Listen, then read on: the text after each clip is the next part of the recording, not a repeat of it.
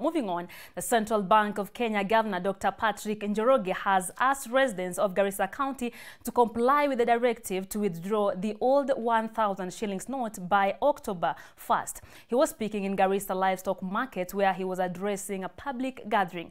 He also added that the community must comply with the Islamic financial policy, acknowledging the challenges of being far-flung and remote.